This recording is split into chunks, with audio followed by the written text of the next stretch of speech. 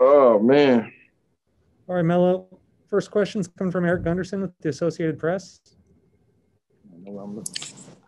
Hey, Mello, just a couple, it's a two-part question, I guess. Their bench was pretty loud and they were talking a lot, and it seemed like you were really kind of relishing that a little bit and talking back at them. And then also, compared to some of the other teams, it seemed like they were a lot louder than a lot of other teams in the league with what they were doing on the bench.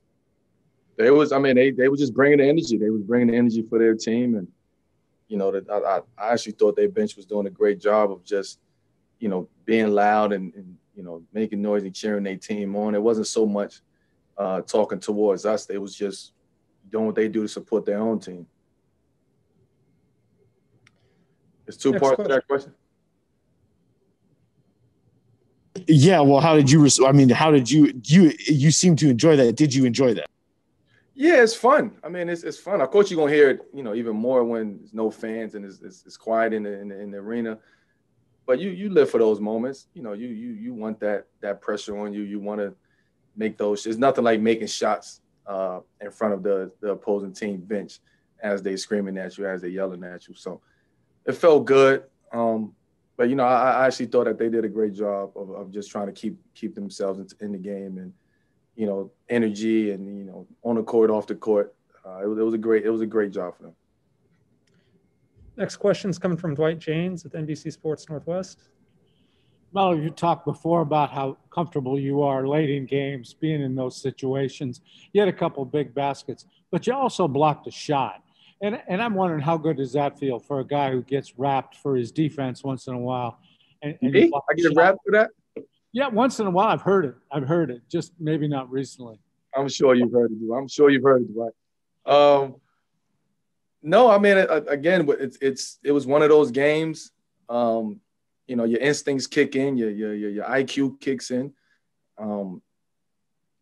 You just want to be there for your guys and for the team, and whatever it calls for. On the defensive end, it took for me to make that block and get a rebound and get a steal, and then on the offensive end, it was called for me to make that shot and make some shots and down the stretch. So for me, honestly, it's whatever is called for me on that particular night tonight. That it was a night for me to make plays on both ends. Next question is coming from Casey Holdahl with Trailblazers.com. Carmelo, you went 1 of 7 in the first half and then 5 of 7 in the second half. At this point in your career, do you even think about starting slowly and not shooting well? Like, does that have any effect on how you play later in the game at all? And why or why not? I've been doing this for 18 years, Casey. It's shoot is shoot at the end of the day. And I'm a rhythm guy. I'm a rhythm type of guy. When you don't have rhythm, you got to figure out ways how to find the rhythm. And tonight, it was just me getting involved in other ways in the basketball game to find my rhythm. In the first half, my shot just felt a little strong. I felt it on my release. I felt it as I was catching the ball, as I was shooting.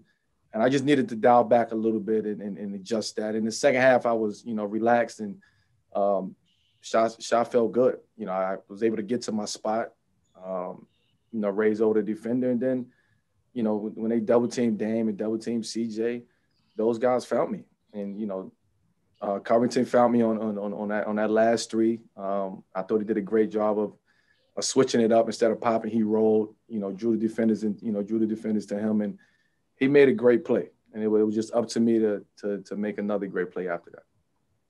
Speaking of which, too, what do you think of CJ's winner there?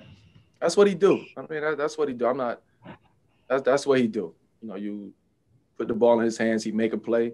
It's on him to make him miss a shot. I don't think anybody else is going to make him, not let him get to his spot. He's going to get to his spot. He's going to raise, and that's stuff that he works on every single day. Next question is coming from Jason Quick with The Athletic. Mello, kind of piggybacking on the CJ stuff. When he plays at this high a level, what do you think that means for your team or what that does for your team? It gives us a totally different dynamic. I think you all seen CJ over the years. You've been here with him. I've seen him from the opposing team and playing against him, but now being here and just seeing he raised his level from when I first got here up until now, and it's fun to watch. It's fun to be a part of, and when he gets it going, Is nobody better. Can you elaborate a little bit on how he's improved since you've been here? His game. He's getting older. He's getting wiser. He's getting smarter, picking his spots in the game. He's a very intelligent basketball player. He has a high IQ on the basketball court. He know what works for him, and he know what doesn't work for him. And we don't box him in. We let him go, and you see that. Yeah, thanks.